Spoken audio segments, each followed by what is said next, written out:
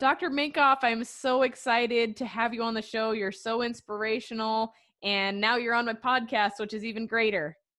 I am excited to be here. So, first off, Thanks.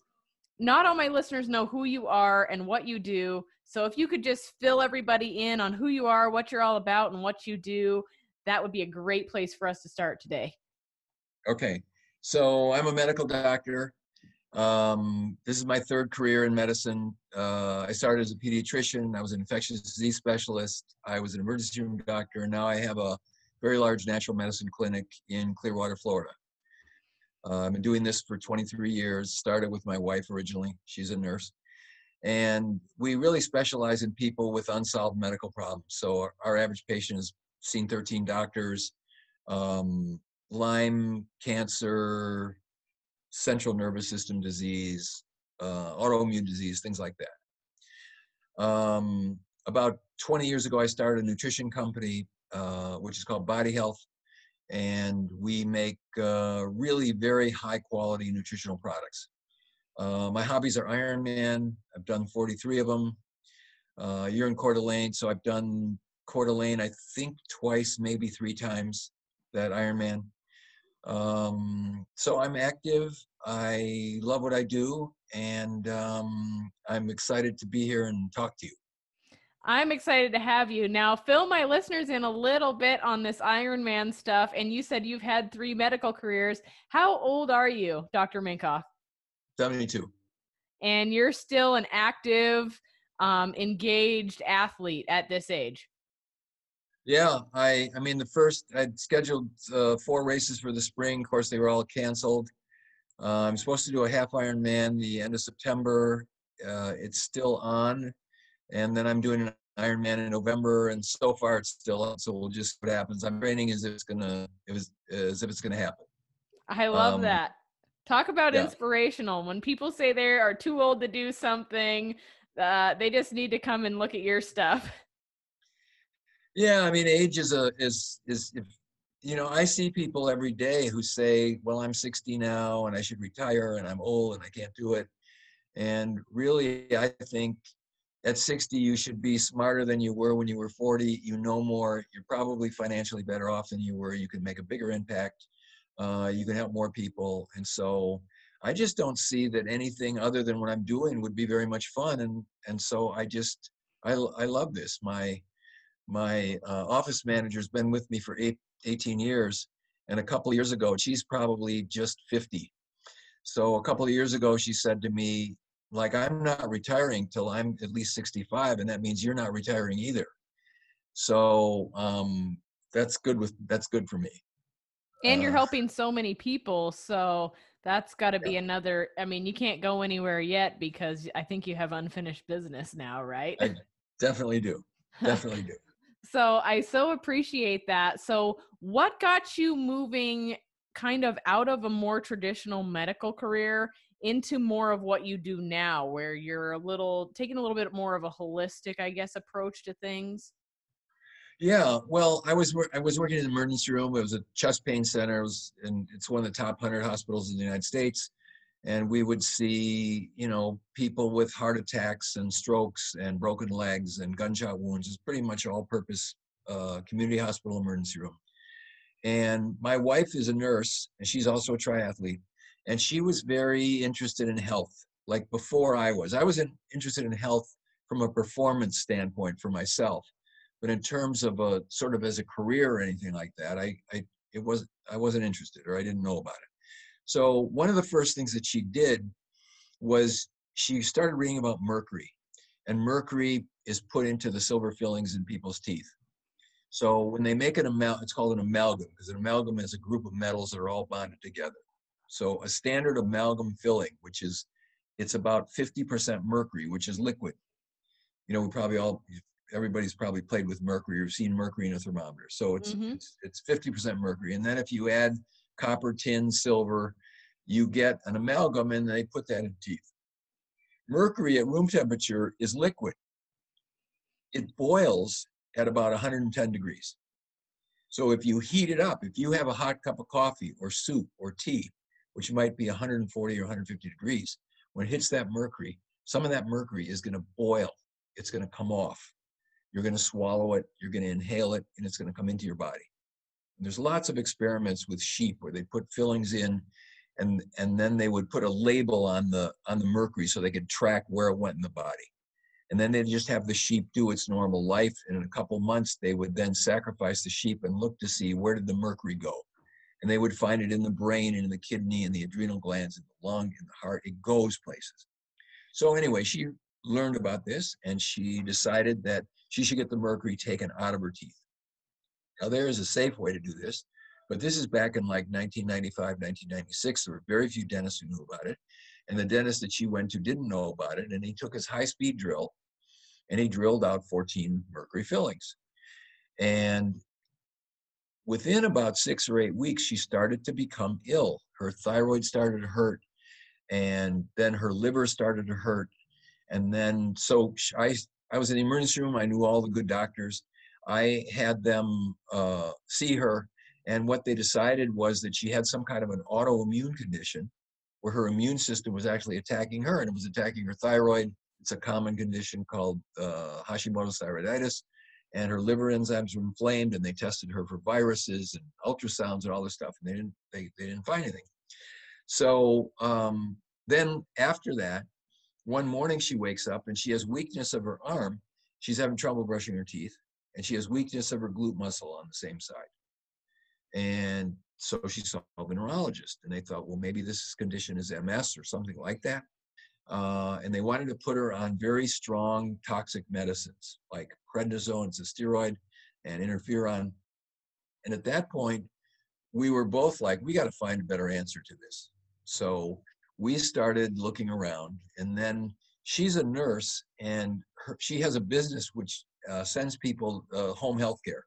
So they send people to people's houses to dressing changes and baths and help them take their medicine. And her office was, the office next to it was vacant. And so a dentist moved in there. And on the marquee, it said natural dentistry. And one day I was driving to pick her up. He was walking out of his office, and I stopped him and introduced myself. And I said, what's natural dentistry? And he said, well, most dentists have the idea or the belief or an education that your mouth isn't really part of your body, that it's a separate thing, and that you could do things in the mouth that you would never do in the rest of the body. Like you'd never put mercury in someone's arm. They don't even put mercury on a wound now. The old medicine mercurochrome is pretty much banned. There used to be mercury in contact lens solution, but it's toxic. And so a regular doctor would never utilize that kind of material. So he said, that's how we think. So we're trying to do things in the mouth that are complementary to the body, not harmful to the body. Mm-hmm. So I said, oh, that makes sense. So I said, listen to the story. And I told him a story about my wife. And without a hesitation, he said, she's mercury toxic, but there's nobody in this town that's going to help you. There is a doctor in Seattle. He does training courses for doctors. You should go there. You should learn about this and then come back and see if what I'm saying is true. So I did that. I went to Seattle. I spent a bunch of time with him. I learned his methodology, and I came back and I tested her, and she was mercury toxic. And so he had a protocol to detoxify people. I did that protocol, and within 4 or 5 months, she was fine. Her liver was fine, her thyroid was fine, all of her weakness went away. So we had friends who were sort of watching this whole thing go on. And they came up to me and said, well, I have rheumatoid arthritis, or I've got chronic migraine headaches, or I've got ulcerative colitis. Can you help me? And at the time, I wasn't very confident about what I knew. Like I'd had a case success of one. Mm-hmm. So I'm in the emergency room. It's shift work. You know, it's like 7 in the morning till 7 at night, or 7 at night, 7 in the morning, 3 or 4 days a week. And I had some off days, and and in her nursing office, she had an extra room. So I said, okay, I'm going to set up shop there. You guys come in. I wasn't charging anybody at the beginning because I wasn't sure I knew what I was doing. And we'll just experiment. And the thing, it just blew up, just like blew up. And within about 9 months, we rented another space in that same building, 3,000 square feet. We set it up. Within a year and a half, we moved into another building that was 10,000 square feet. So the thing just mushroomed. And as I got better at it, I left the emergency room, and she and I went all over the country learning from various doctors who had kind of non-traditional approaches to helping people who had injuries or illnesses that regular doctors weren't being very successful for. And so that's kind of what we've ended up with now. That's awesome. I love it. And and that kind of morphed into your supplement business as well now. Yeah, because originally in 2000 there weren't very many products to detoxify mercury safely. When we first started, we were doing an IV solution. It's a medicine called DMSA or DMPS, but the stuff is toxic. And patients would get an IV of this stuff, and at the end of the treatment, they'd be holding their back because their kidneys were affected by the toxicity of the medicine. So I found a nutritional biochemist, and we worked together to develop a product that would safely remove heavy metals from the body. It's called Metal Free. And we've been selling it for 20 years. And I used it first in the practice, and then other doctors heard about it. And we started this company called Body Health.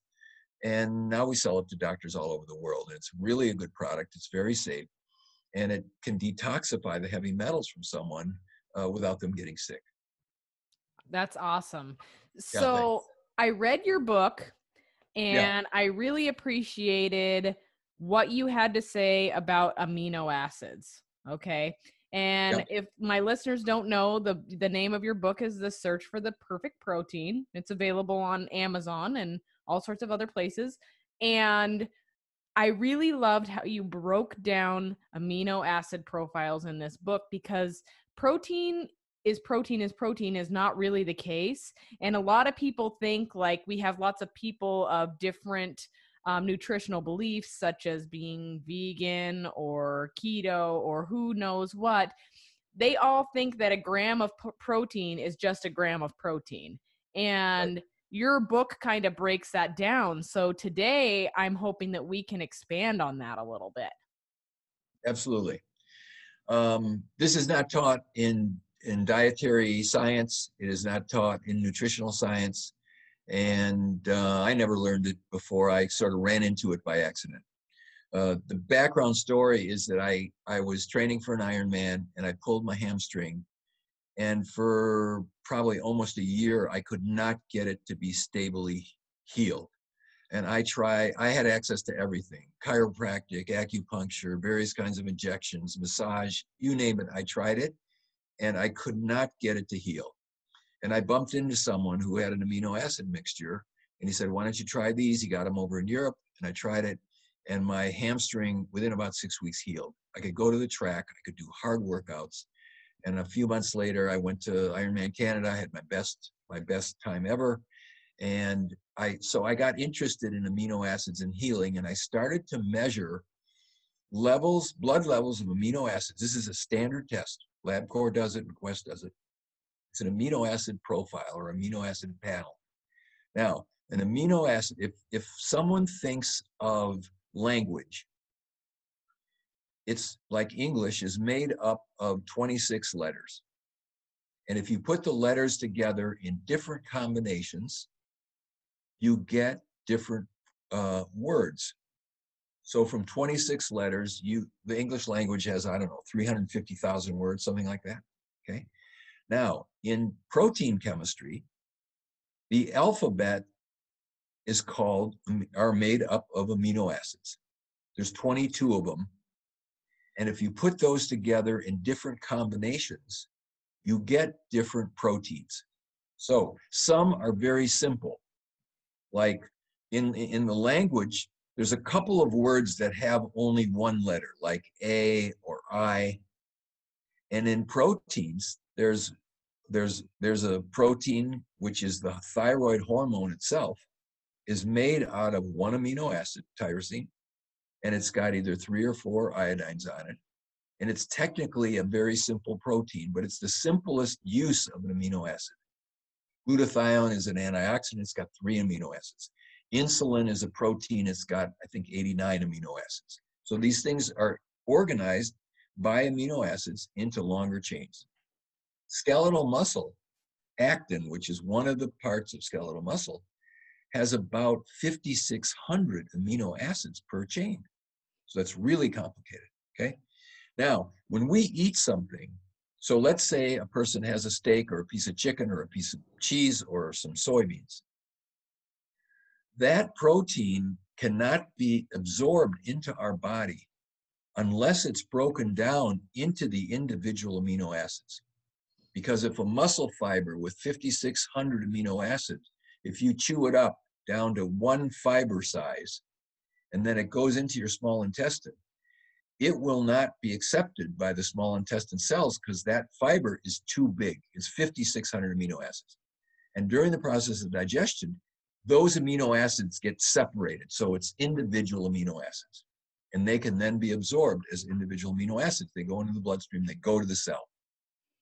Now, when that cell has to make a protein, whether it's enzyme or collagen or hair or a neurotransmitter or a muscle, the cell has to take the amino acids that it's given and reassemble them into the protein that it's trying to make.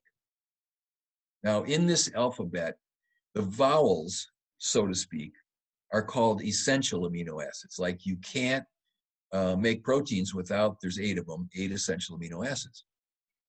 Some proteins have good amounts of enough essential amino acids so that they convert really well. And most proteins don't. So here's another analogy. You have a car factory. You want to make cars, and you have a lot where all the raw material comes. And they deliver, and let's say a car, basics for a car is a chassis, a steering wheel, a motor, and 4 wheels. So if I deliver, and you're the manufacturer, if I deliver to your lot 100 wheels, 100 steering wheels, 100 motors, and 100 chassis. I deliver 1 chassis. Let's make it easy. 1 chassis.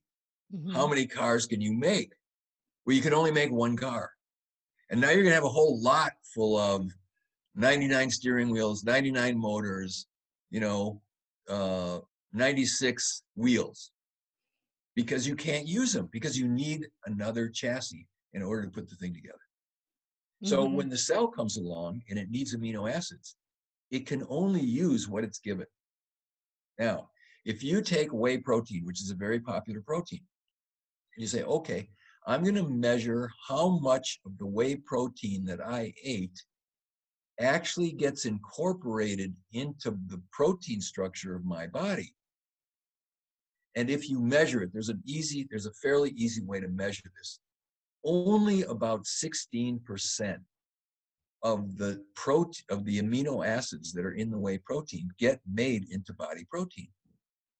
The rest of it gets turned into calories with waste, and the waste is nitrogen.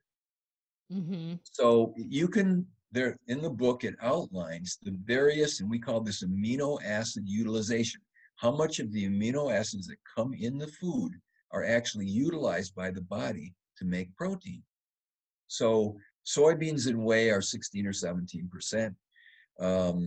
Meat and fish are about 33% utilized. Eggs are about the best. They're like 48% utilized. Breast milk is about 49% utilized. So it's the best food. It's just hard to get it on a daily basis. Mm-hmm. So most of the plant proteins are very low. Spirulina is 0 to 6%. So the idea that you started with, which is, tuna fish equals yogurt equals hemp protein peanut equals butter. Fish equals peanut butter, it isn't true. Mm-hmm. And, this thing in nutrition is a gram of protein has 4 calories. Okay, mm-hmm. That's a stable data in nutrition. Yep. But if that gram of protein got incorporated into body tissue, it's no calories, because you're not burning that. It's part of your arm or part of your heart or part of your hair. Mm-hmm. It's only the part of the amino acids that you eat that aren't utilized that produce calories. So we have a formulation called Perfect Amino. It's Perfect Amino because it's the perfect exact blend of the 8 essential amino acids.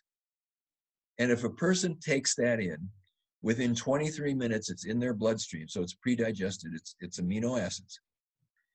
99% of those amino acids will be incorporated into body tissue, which is better than double the best regular protein, which is breast milk or eggs. And so if you're a person, and so then what I found is that almost everybody that we tested who had chronic illness had very low levels of amino acids in their body, in their blood. And that if we gave them supplementation with essential amino acids, as perfect amino, within a few months, their amino acid levels in their blood came up. And they would then heal faster, get more energy, their hair would grow better, their nails would get thicker, and they would feel better because they actually had a nutritional deficiency that they didn't even know about, which is what was wrong with my hamstring. That's why it didn't heal. I had a nutritional deficiency of amino acids.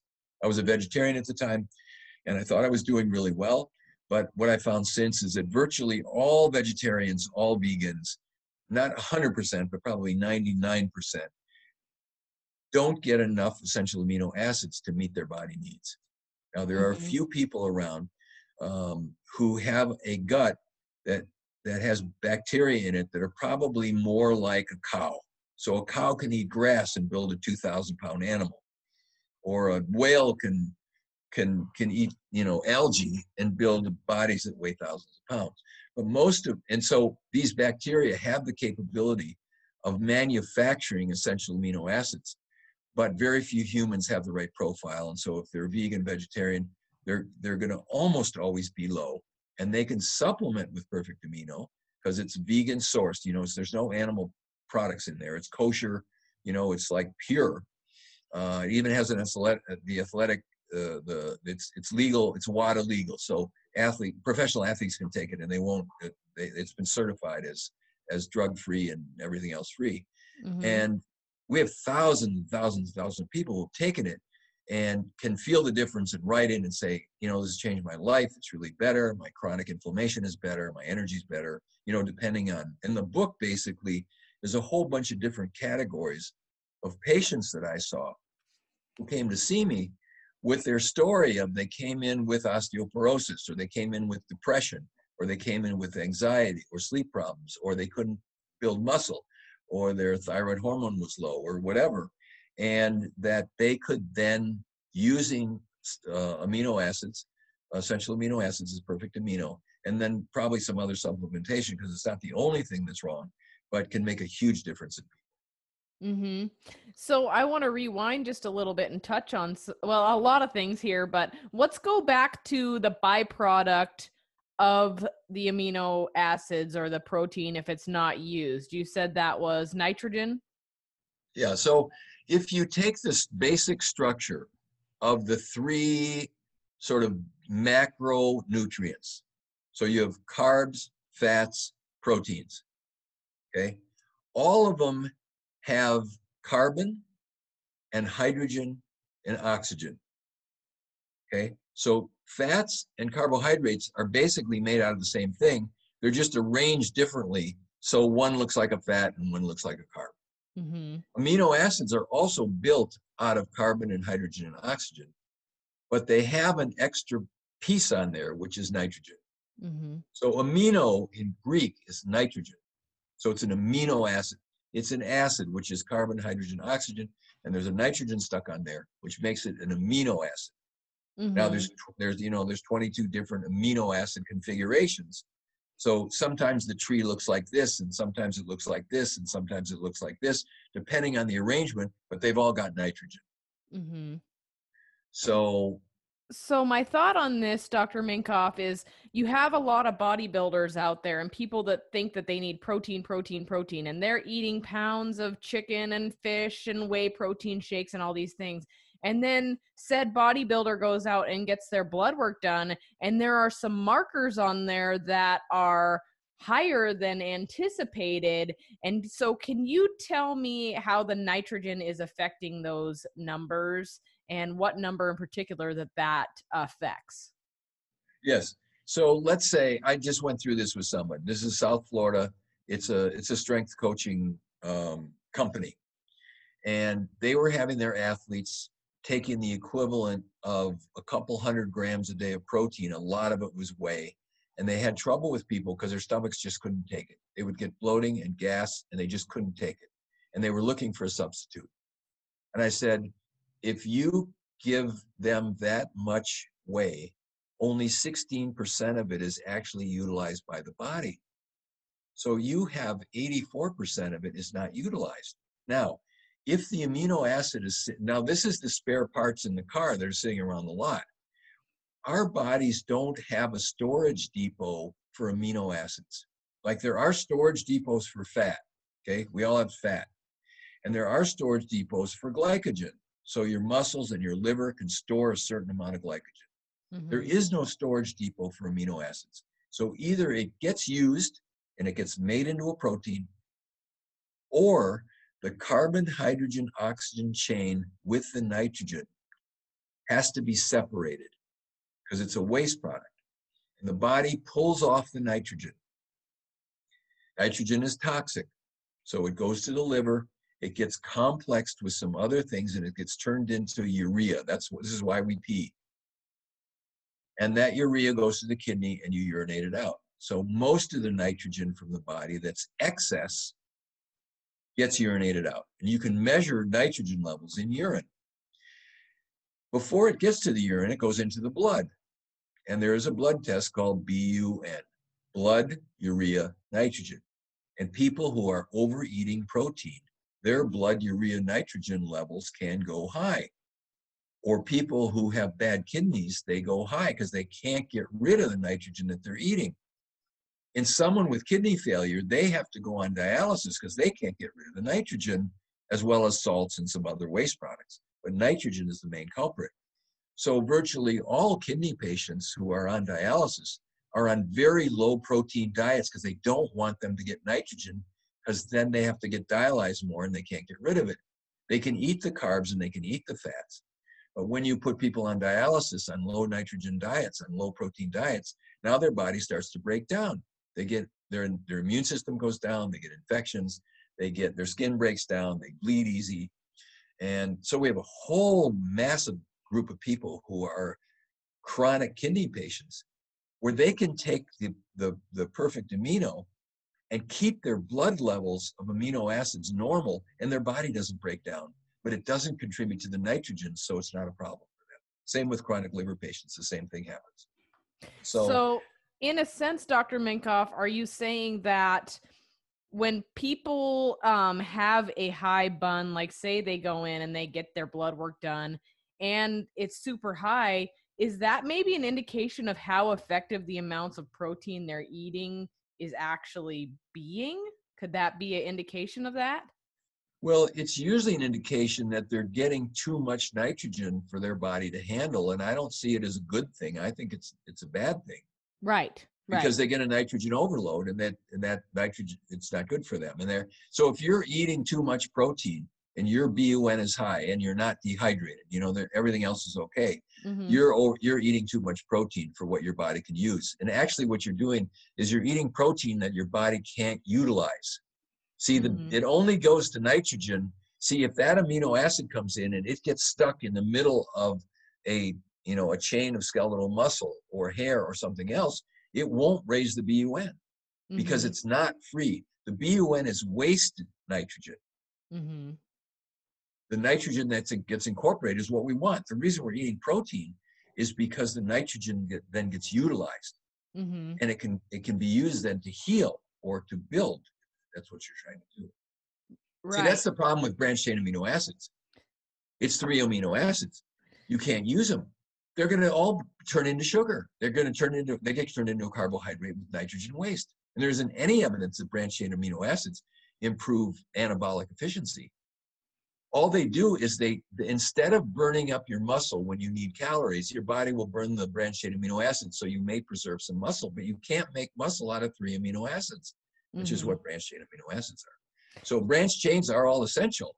They're in perfect amino, but you need the other 5, or you're not going to really make protein. And I'm so happy you said that. You almost stole that thought right out of my little thought bubble that was right up above my head there. You must I have read saw. it or something like that, because I was like, okay, well, I have people that are like, I take amino acids. And I'm like, no, different thing. And then you have other people that in these whey protein complexes, they are like, no, we have added all of the essential amino acids. So now it's a complete protein. How do you feel about that? Well, it's sort of the same as if you added another 500 tires to the lot, and then you threw in some extra nuts and bolts that weren't utilized. The more you put in that aren't essential, the more waste you're going to get. So it's usually a hit and miss process when you see proteins and then on the side they said they have added amino acids. Usually the utilization of those is under 20%.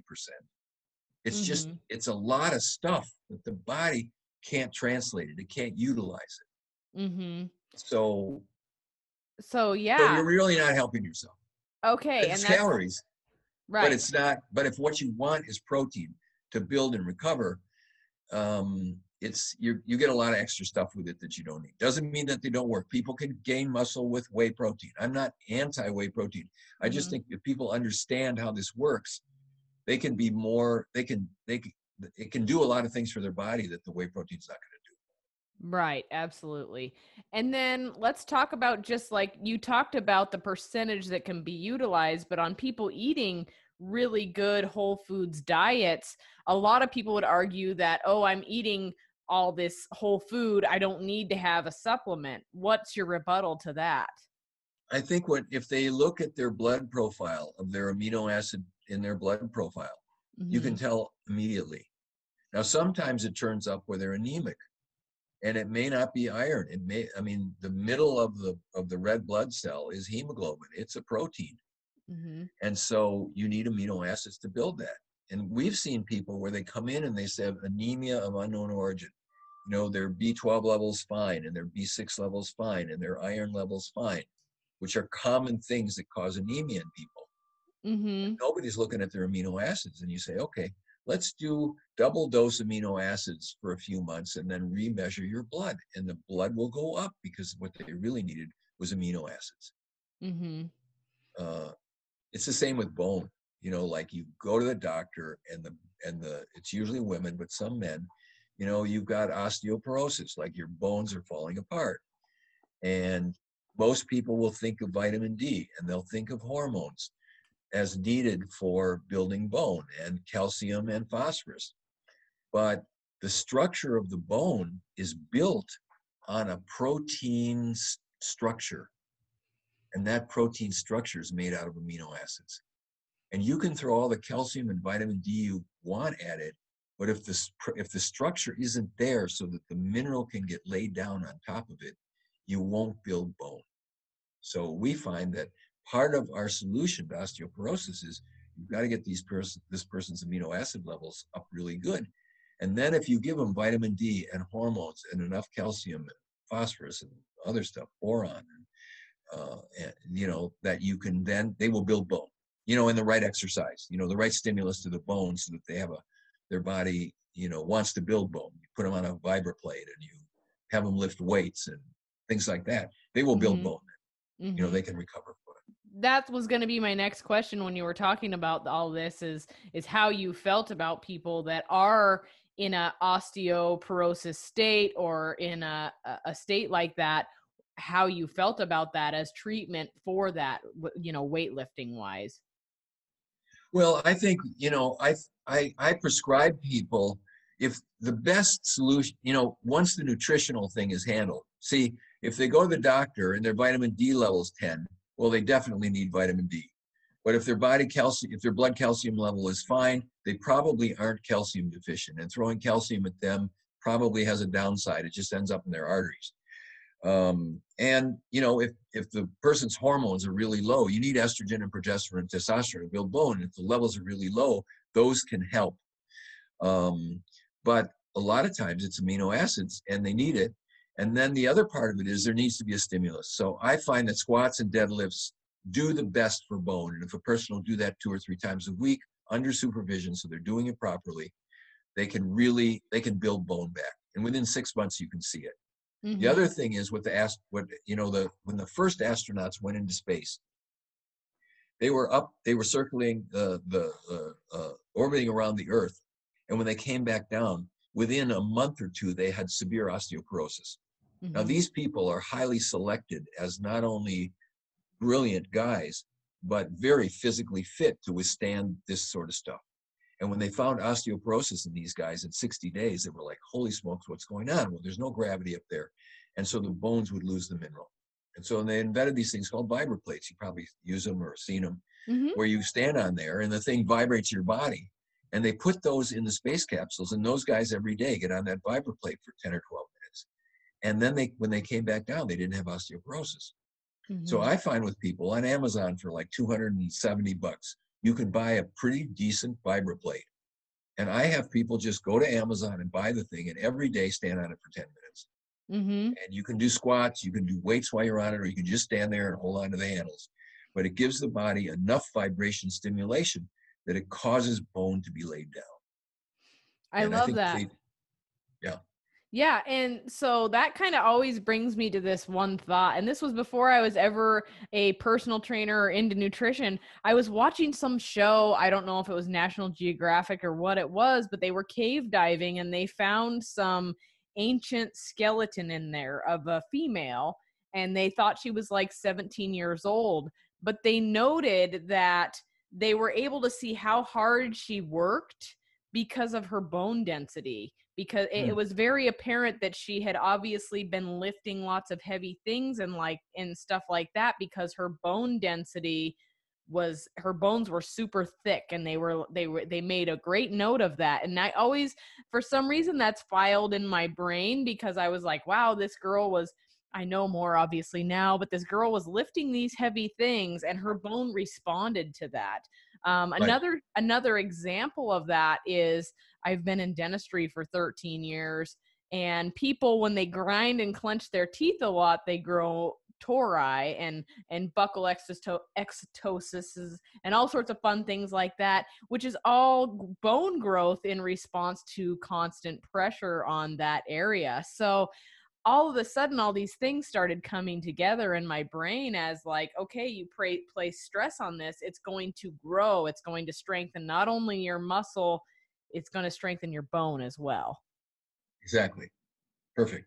So And back it on also that, means that if you're starting, you ought to kind of go a bit gradual, yes. because you can injure it if you try to go too fast, because there's a remodeling process that occurs. Mm-hmm. So while we're on this little subject here, I'd love to get some information from you as far as how you feel about blood flow restriction training or occlusion training.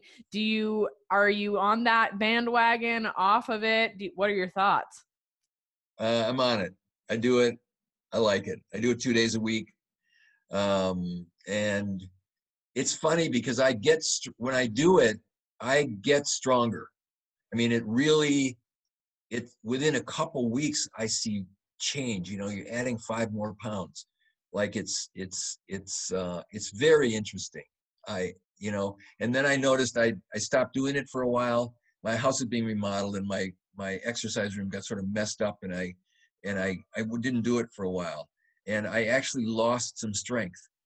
And it was like, I used to be able to do like 5 pounds more on my dumbbell presses, and I don't know, it's not there. And then I just started this week. I put the bands back on, and I'm using it, and it's like, you can feel it. It's I really like it. I think it's great.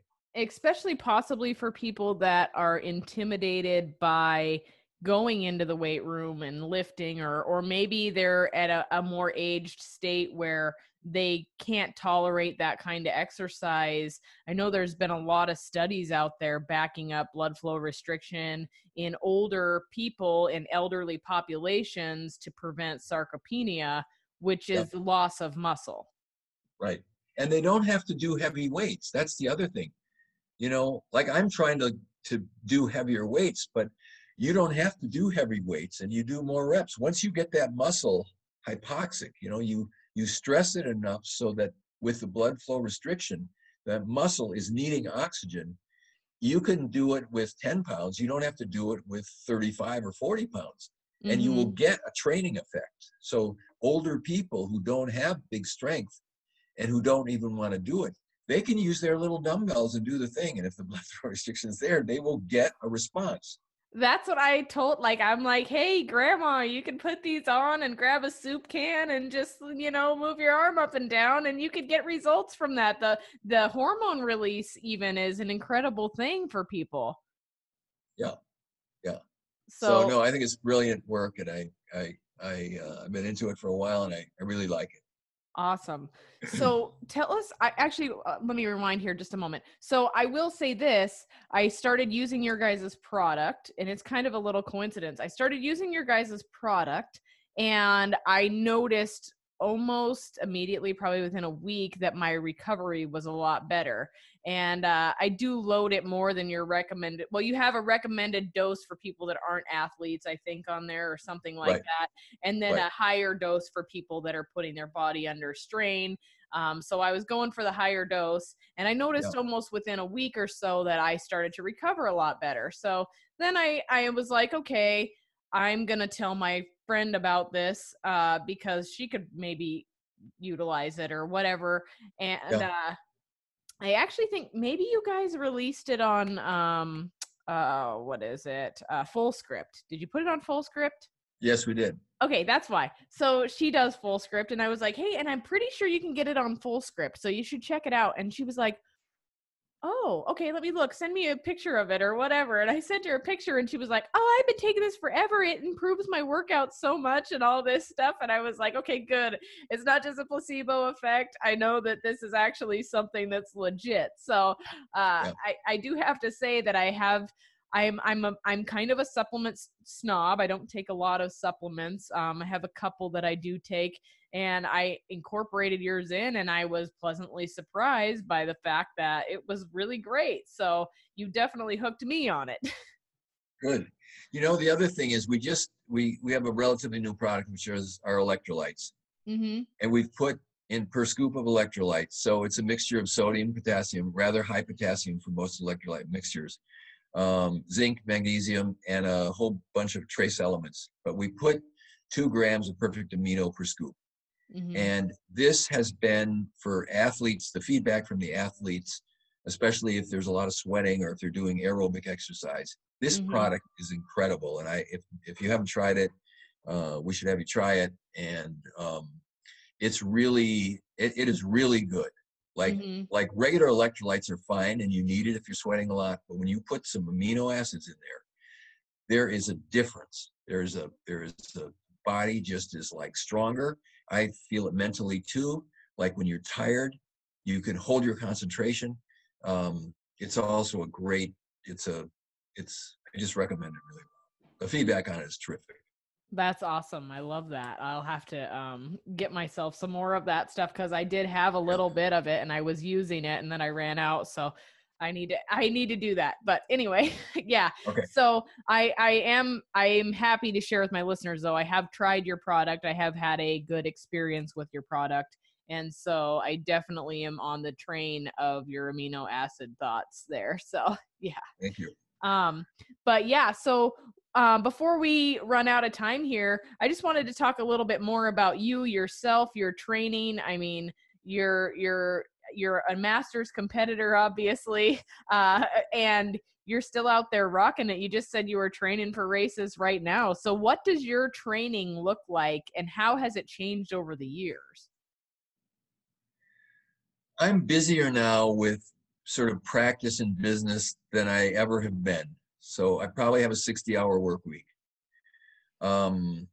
So I used to like between 20 and 22 hours a week would be good for Ironman training.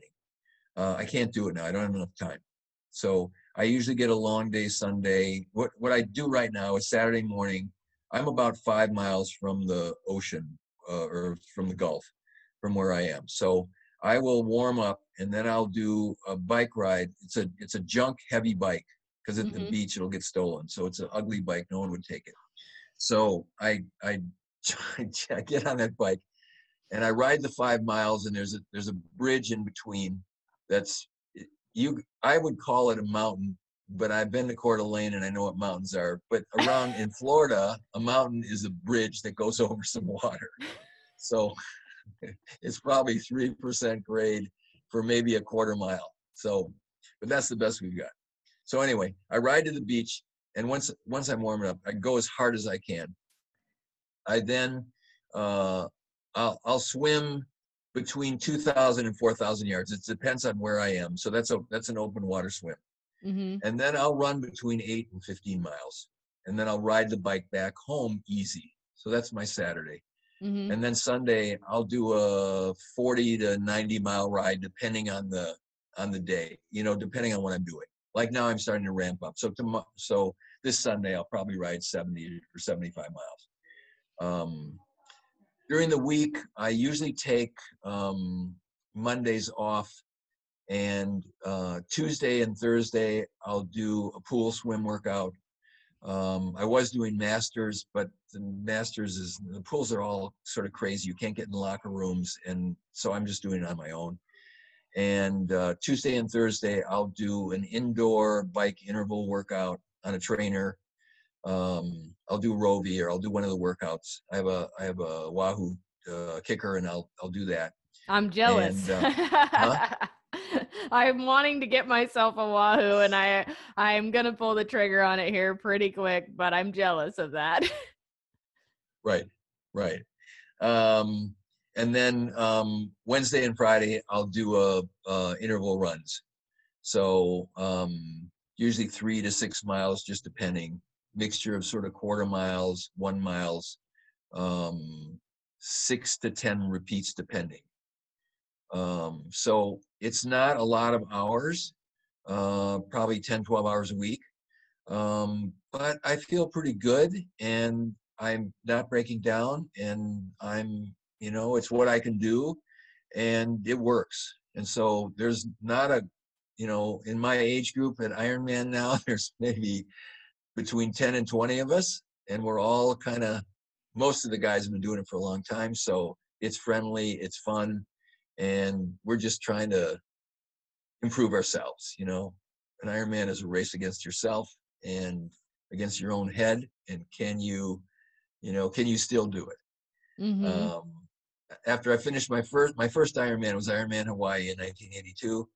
And at the end of that race, I could not remember why I wanted to do it. And when I finished, I decided I was never going to do another one. And I was living in San Diego at the time, and on the way back in the plane, and the guy, my training partner, went with me, and he had the same feeling. And on the way back in the plane, there was like 40 guys that had done the race. And so you start talking with everybody, and for 6 hours, we all commiserated about the race and how tough it was. And by the time the plane landed, almost all of us decided we were going back next year because we weren't going to let this race beat us. So that's sort of my philosophy in life. You just keep doing it until you get it. And if you went down, that just means you got to get up, and you just got to do it again, because the guy who survives is the guy who wins, and the guy who keeps making it fun is the guy who has a happy life. Mm-hmm. I love that. And, I can relate with it on so many levels. I'm training for my first endurance bicycle race here, and it's a totally different thing than what I've ever done before. I mean, I've been bodybuilding for the last 4 or 5 years, and so it's a totally different thing. I fell into it, and I had major hip surgery, and that's all they would let me do is ride a bicycle. And when I started riding, I was like, dang, I really like this. And this climb, how we are here where I live, this race has 6,700 feet of elevation gain throughout the race. And I'm telling you, the hills are brutal. And so I have been training hills like crazy, training climbs like crazy. And there's a lot of times in the middle of the climb, I'm like, why am I doing this? Why do I want to do this? This is horrible. And then I get to the top and I see the view and I am like, I feel so accomplished. I just conquered that piece of crap hill right there. And it's just Right. such a flood of wow, I pushed myself through a point where I was like, no, I'm not going to make it. I made it to the top. Here I am. It's an incredible view, and I never would have got there if I didn't push myself. And the reward Right. isn't immense. It's wonderful. Right. Right. And it So, translates to all aspects of your life. You know, the easy things don't usually have much satisfaction, and hard things that are overcome do. mhm. So, you know, people run into challenges all the time, whether it's business or relationships or physical things. But the guys who can just like, okay, next, you know, one foot in front of the other, I'm just going to keep going. I'm going to keep working it. You can get it. And I think that people who can discipline themselves to do that can really make something out of themselves and have a great life. I love that so much. So, obviously, you have a lot of life experiences and things. If there was one thing you could share that you've learned to my listeners, what would it be? I think you can always do something about anything. Like, I don't think there's a point in a person's life where there isn't a future that they can dream and imagine and work toward. And that whatever failures you've had in the past are in the past. It's not you, it's an experience. And I heard this from somebody else the other day, and I think it's really true. It isn't what life, you know, so you get an experience that you didn't really want. And if you take the attitude of, it's not what life does to you, you have to look at it as, what did life just do for you? Like, there's a lesson, there is something to learn. There is something, like, if you take it as somebody looks at you wrong, it's a slight, okay? If they look at you wrong and you take it as a slight, now you just killed yourself for a minute or 5 minutes with negative emotions and thoughts and the rest of the stuff. But if you took it as, what was that lesson? Well, that person is in pain, or that person is suffering, or that person needs a friendly hand, or that person needs, like, can I help you with anything? That is a different message that you take from the experiences that you get. Something was done for you. And if you can take it as that, you can change your whole life, and you can affect a lot of other people in a great way. Because the easiest thing to do is just react and then do something stupid or do something self-destructive. So, like COVID, there's a gift in COVID. It's terrible, right? But there's Mhm. a gift here. And what is the gift? What is the message? What is the lifestyle change that I had to make, which makes me better or more accomplished, or gave me time to do something that I didn't have time for? And when I Mhm. look at it that way, you know, it's sort of a backwards gratitude, you know, where, like, I got it and I'm happy for it, but what is the thing that I can learn for it, or that changes me, or that makes it better, or that I got as a result of it? And that's always there.